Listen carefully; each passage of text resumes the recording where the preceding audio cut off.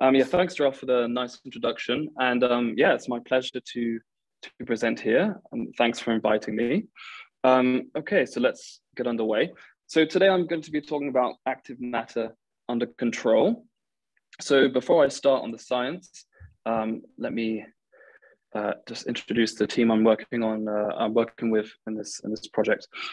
So this work has been done at University of Luxembourg with Karel Prosmans, who's now at the Niels Bohr Institute, and with Etienne Fodor, who is the lead in this project. So I think you may have recognized both of them. So I think Karel did a stint in Cambridge with Dan Frankel some years ago, and Etienne was a Oppenheimer fellow, I think, working with Michael Cates. So you may recognize their faces. Okay, so let's begin with the science. So first, what is active matter? Well, briefly, you can say active matter consists of individual particles that convert energy into work, resulting in remarkable collective effects. So a more everyday example is a murmuration of starlings. So this is some beautiful photography by Soren Salker. So in this phenomena, you have birds and they flock. So they collectively move as a group without a leader. So that's the important thing. So there's no leader in this system. So active matter in biological systems scales many length scales, but active matter is also can also be synthetic, so man-made. So for instance, I'm going to show you an experiment of two-faced colloids. So one side is covered with a chemical, whereupon illumination, a chemical reaction occurs on this side, on one side of the particle, giving it a self-propulsion. So if I start this, so when the light is turned on, you see that these dense clusters form in a background of disordered gas-like particles. So you have regions of dense clusters here. And then when the light is switched off, which eventually happens in this video, the system acts like a passive one, and particles undergo the ordinary Brownian motion. So in this, from these two examples, you can see that you see phenomena that's not existing in passive matter. But this opens the door to novel materials and devices. So if you can actually control the phenomena arising in active systems, you can then envisage novel machines, novel materials. So indeed, this is what people are already starting to do. For instance, a hot topic at the moment is active turbulence and active vortices, and people are already successfully controlling these phenomena. As you can see here, some recent papers. But what's of interest in this talk and my work is thermodynamic control. And actually the motivation there is to strike at the heart of the difference between active and passive matter. Because in active matter, there's a constant heat dissipation due to the individual particles converting energy into work or motion. So for instance, on the y-axis is just an illustration. You have the heat dissipated into the environment. On the x-axis, you have the protocol duration. So for the black curve, it's for a passive system. And you can see that for a passive system, the most thermodynamically efficient protocol duration is the longest one. So it's the quasi-static limit. And of course, this is known. But due to the constant conversion of energy by active particles, there's a growing heat dissipation for growing protocol duration.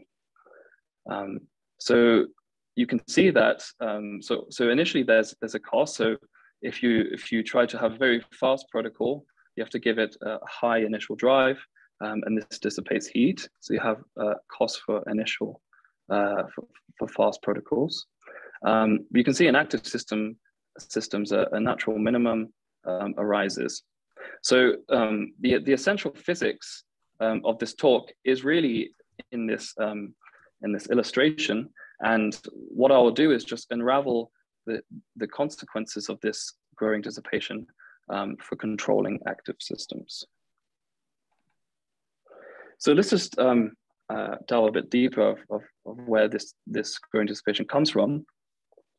So for a passive system, if we consider overdamped Lennard-Jones dynamics, so you have the velocity here, you have a conservative force, mu is a mobility, and you have some noise. So this is as a white noise. So this is ordinary, you know, we all know this.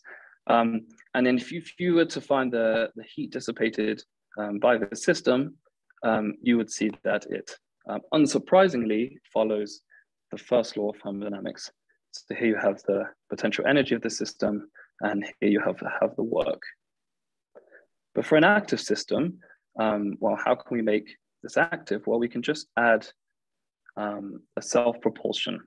So here it's just VI is a self-propulsion.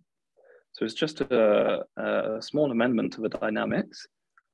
And if we compute the heat dissipation here, what we find is that we have, you know, some of the terms that were there in the passive case, but we have this boundary term, which is proportional to the protocol duration, and it depends on the details of the self-propulsion. And it's extensive in the number of particles.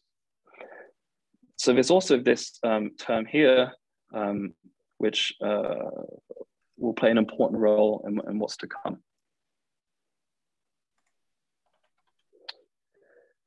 So, okay, this is just the exact heat dissipation for an active system that I showed you on the last slide. But so what I'll do is I'll take an assumption of weak slash slow driving, and okay, that there's a cost of generality. So I can only look at you know, weak protocols. But given this, if you accept this assumption, then you can utilize the systematic theories of response, and that's what I'll do in this talk. So if you do this, and I'll show you some more details in later slides, you get this generic form of the heat dissipation. So you still have this term that's proportional to the protocol duration, and you have this boundary term, which is here, and I'll specify what these objects are. And importantly, you have this kind of action term, and then of course the integrand is a Lagrangian. So the term in blue is what we will optimize to optimize the heat dissipation. So this Lagrangian has a familiar form, which we can make use of in the next slide. But of course, as physicists, we should be at home here because we have a sort of kinetic term and a potential term, where the mass is really this size sigma here. And the velocity squared is just the protocol speed squared. So of course, when we have a Lagrangian and we want to optimize things, we can use the staple of calculus of variations, the Euler-Lagrange equations. So for a passive system, if you apply the Euler-Lagrange machinery, you get an equation like this. So it's like a nonlinear oscillator equation, if you like. But actually, this is just the approach from Sivak and Crookes, so David Sivak and Gavin Crookes, who really made waves in the theories of control by introducing this thermodynamic geometry approach. So in their theories, this psi would be the kind of thermodynamic metric kind of the friction metric. But in the case for an active system, you get a similar equation, but you have this term here, which depends on the activity. So this V is actually, so if I go back, this V actually arises from this guy here. So you can see how it kind of encompasses the framework of Sivak and Krug's.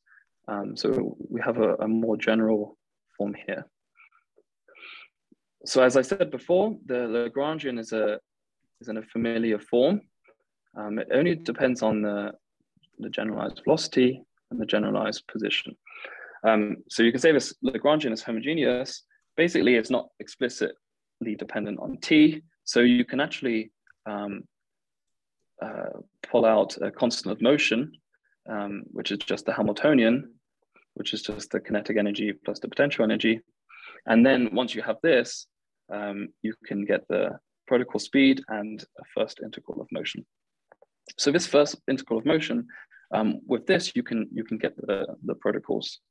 So this is the very important equation for the framework. Okay. So let me go back. So here I introduced these quantities, and it's good practice to actually tell you well, what they are. So just for this talk, I'll just call them the Greeks. So these 5 quantities here that arise in the heat. And you can see that they, some of them depend on the response. So this is a linear response. The 1 just means it's first order response. This is of the potential energy. And this is just taking the time difference. So you can see some depend on the linear response, but 1 depends on the linear response and the second order response. So the second order response comes about, basically I'm expanding terms in the heat to order 1 over Tp. And this has to be there mathematically to have all terms of 1 over Tp in the heat dissipation. And okay, we have this V here, which I mentioned before. So this is like the potential of the Lagrangian.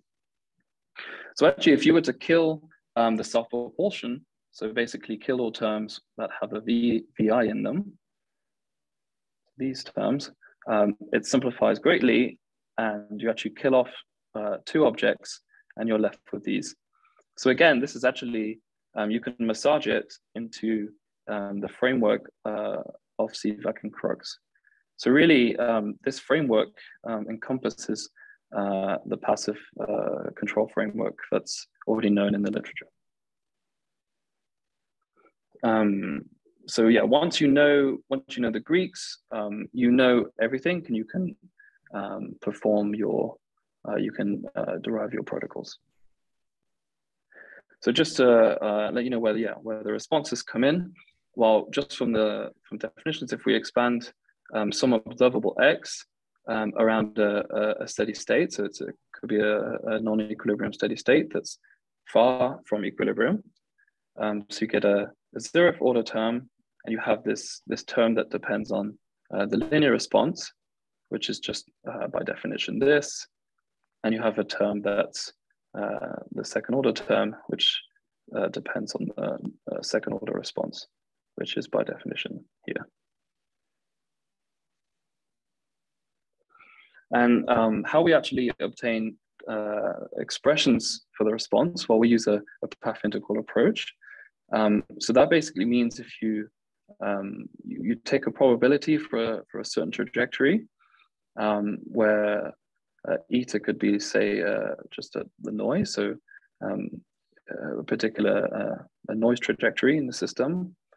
And here you have n is just a normalization factor, basically a sum of all histories, and s is an action. And of course, I've taken kbt to be 1, And for instance, an average of an observable here is just this, right? Which is the same form as if we do an average in normal statistical mechanics. So for the overdamped Lennard-Jones dynamics, the action we can choose is the Onsoger-Markov one, which just has this form. And what we need to do then is just perturb this action to the appropriate order, and then we apply the definition of the response, so taking functional derivatives of these terms.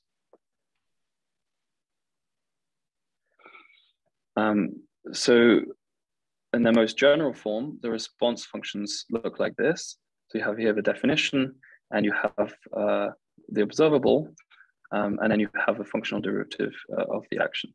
So these double Langle, double Wrangle is just it's just a connected correlation function. So you can think of it as like the autocorrelation function.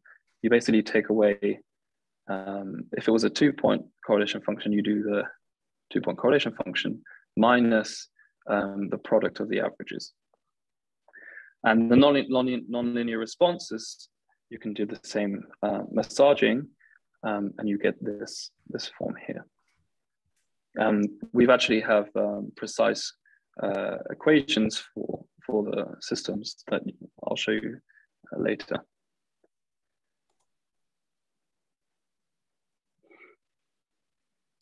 So again, let's just go back to stuff we know. So if we, again, just remind you of the dynamics here. So yeah, we've just added the self-proportion to make it active. So for example, the linear response for overdamped Lennard-Jones dynamics looks like this. So you have this term here, which is reminiscent of the Kuba relation, so the fluctuation dissipation theorem. But we have this extra term that comes about due to the activity, and it is dependent on the dynamics. So this is very interesting work. So this form agrees, well, it's consistent with the equations from Mays and Basu and so on. But when you kill the activity and you symmetrize, so you take you flip the minus sign in the time, and you take this response away from here, you just get the fluctuation dissipation. So you're back to familiar ground there. So we built a framework, and of course it's good to test this framework, and kind of a good system to do this analytically is a particle in a trap. And why you can do this analytically, because you have linear dynamics. So the potential is just a harmonic well, where the control parameter of interest is just the trap strength. Here we choose the active propulsion to be an Ornstein-Uhlenbeck process, whereby the correlations have an exponential form here. So actually, you can write down explicitly closed expressions for the Greeks, and I'm showing you don't have to go through each term, but I'm just showing that it can be done. And then this is then just the problem solved. So you can get closed form expressions for the Greeks here. And basically you just need to know Ito's lemma and Wick's theorem in order to get these equations. So again, so in the top left is just the illustration I showed you in the last slide. B is the dynamical phase portrait. So on the y-axis, it's the protocol speed against protocol value, so position. So blue is fast protocols and red is slow protocols. So again, so for slow protocols, you have the a maximum value of the slope, and then it slows down towards the end. And this is mirrored here in the protocol. So you have your protocol value against time, normalized by the protocol duration, just so we can compare fast and slow protocols on the same plot. So for fast protocols, indeed, you have the slope gets larger as you get towards the end of the protocol, which is mirrored here. And for slow protocols, you have a maximum value, say around here, so the slope is at its highest, and then it slows down. So what's interest here is that if you were to do this for a passive system, they would all collapse onto the same curve. But in an active system, you have different curves for different protocol durations. So we actually don't fall onto a single master curve here. That's a really a striking point here. And of course, we have to, at the end of the day, compare the values of the heat around the minimum and check against the exact heat dissipation. And indeed, it actually agrees excellently in this region. And this thing here in the corner is just in order to get the protocols, you can, so there was this first integral of motion. Let me just go back to show you what it was. So this guy. So it's quite a tough elliptic integral because you have this existence of this v here. And doing numerics in Mathematica is never a good idea. So I recommend this, arbitrary ball arithmetic package, which allows you to be very precise. And the only limiting factor is the RAM in your computer. So as the previous speaker was talking about, error, then errors come in finite precision, but here you can get to arbitrary precision, which is very useful. So of course we've tested the framework for a simple model, but there's actually what's of interest is many body systems, right? So can we do the same for many body systems? So just to specify a model, here we have many body dynamics. So this is for particle I, where you can have the self-proportion just take this form, which is fine. And in this model, we're only going to give the disks excluded volume interactions. This is just a soft core potential here. So the important quantity alpha is the control parameter still, and this is the size of the particles. So just to give you a taste of the phenomenology arising in the model. So in the video, it starts from a homogeneous state, and then as time goes on, you have these dense clusters. So this is reminiscent of the first video I showed you on phase separating colloids.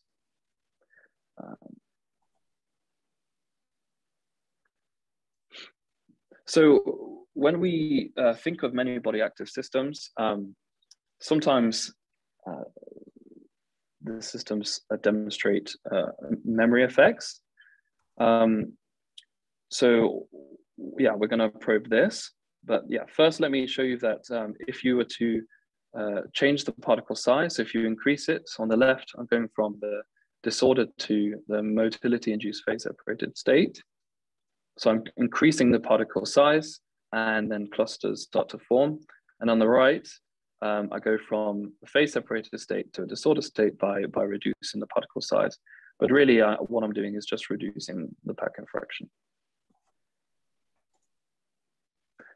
So here, so the point of this slide is that the system exhibits hysteresis. So on the y-axis, this is just the potential. So I showed you a Lagrangian and had a V in it. This is just that V. And on the bottom here, we have the particle size. So as I go from for small particle size, where I'm in a disordered region and I increase, okay, there'll be at some point I will jump to a MIPS because I mean there's a phase transition obviously, and again if I reduce the particle size, I go from MIPS to a disordered system. So this is quite important because it means that protocols that take me from one one point in the phase diagram to here, it really depends on where you start, because the system has memory. So one has to keep this in mind when controlling many-body systems. So what we've also done is we've generalized our framework to discrete state systems. So before I showed you how the framework works with overdamped Lennard-Jones dynamics, so it's a continuous state system, but it can also work for discrete states. So we can describe the dynamics of a discrete state system with the master equation. It can be written in this form, where Kij is just the rates minus the escape rate. So I and j are states, discrete states. And we're actually interested in a thermodynamically consistent model. We're interested in the thermodynamics, so we have to make sure there's thermodynamic consistency built in. And you can do this quite easily in a discrete state system by ensuring the rates are of a Arrhenius form, which is just this form. So here, epsilon Ig is the kind of active ingredient. And so this is the exact heat dissipation, and you have, so if you kill the blue term, you have the first law of thermodynamics again. And this blue term is basically, it can be written like this. So the important point about generalizing to discrete state systems is that our framework doesn't really change, right? We can still write the heat dissipation in this way. We have a boundary term that looks very familiar to the other boundary term for continuous state systems, and you have the all-important Lagrangian, which has again the familiar form. Just to show you what the Greeks look like, they're very, very similar to the continuous state system. You have a psi depending on the linear response and the second order response. And if you kill the epsilon, so this active ingredient in the exponent in our Arrhenius rate, we have these two die off, and you're back to a passive system. So to conclude, we've built a novel and systematic framework to control systems far from equilibrium. Doing this mathematically, doing this correctly, you actually need nonlinear response, which is interesting because nonlinear response in non-equilibrium systems, they have signatures of the dynamics, right? Unlike passive control, protocols in active control do not collapse onto a single master curve. So our framework readily accounts for discrete states, motivating thermodynamically consistent models of active matter. And our resulting protocols can be used as a seed/testing ground for machine learning frameworks that go beyond slow driving. So if you were to take away any image in your brain from this talk, it would be this one, which contains basically all the essential physics. Thank you for listening, and yeah, happy to take questions.